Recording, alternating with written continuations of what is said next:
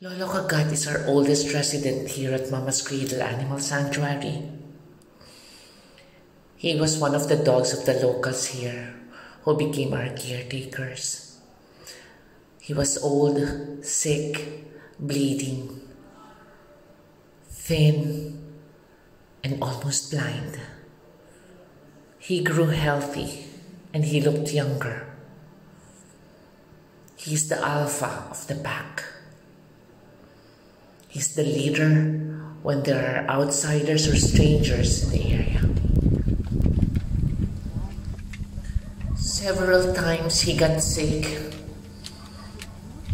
He had kidney problems, he has liver problems, he has severe coughing issues, but he recovered and got well. He fought all his battles, grew strong. Recently, he suffered from a stroke. We thought he was gone.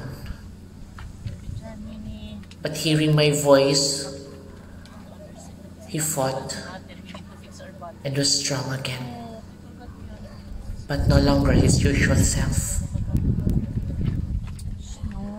I know he will not last long, and he was just trying to be strong for me, to continue to be our leader and my protector. He will always follow me when I have to go out, back to where I parked, up to the streets, and he will return to the sanctuary. Dad, love you. Love you. Love you, Kagat. Kagat. I love you, baby. I know you don't want to let go yet. Huh? You don't want to let go. I love you. Love ko to eh. Ha? Kung hindi mo na kaya, you can let go, ha? We will be okay. We will be okay, Kagat. Huwag mong pilitin kung hirap ka na. Ha, love. Love you, Kagat. It's okay. Okay lang sila, mama. Ha? It's okay. Love you, Kagat. Love you, baby. Love kasi. Love yan ni mama. Ha? Huwag ka na umiyak, ha? He was crying earlier. May tears siya kanina. Remember, I love you always.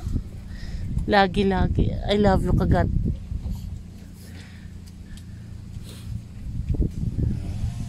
He was our first official rescue here in Inaw-awan. Love you, baby. Love you, Kagat. Kagat, love.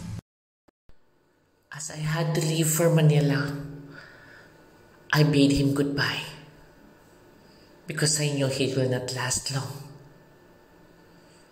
I asked him to wait. Hi, Kagat. Lolo Kagat. You're much better now. Love ko yan eh. Malakas na si Lolo Kagat. You're better? You see? Oh. Malakas ka na? Ha? Did you eat? Nasing. Hi, babies. Hello, babies. Beauty, come on. Love you. Come on, Bridget. Beauty. Huwag mo awayin sila. Beauty. Happy na tayo. Si Lolo Kagat is better. Look at the tail. And he's standing up. Very well, Kagat. I love you. Good boy, Kagat. Come. Kagat, let's go. He pretended to be well, but it was false hope. Kagat passed away yesterday. He was buried without me. He left. He pretended to be strong for me. Goodbye, Kagat.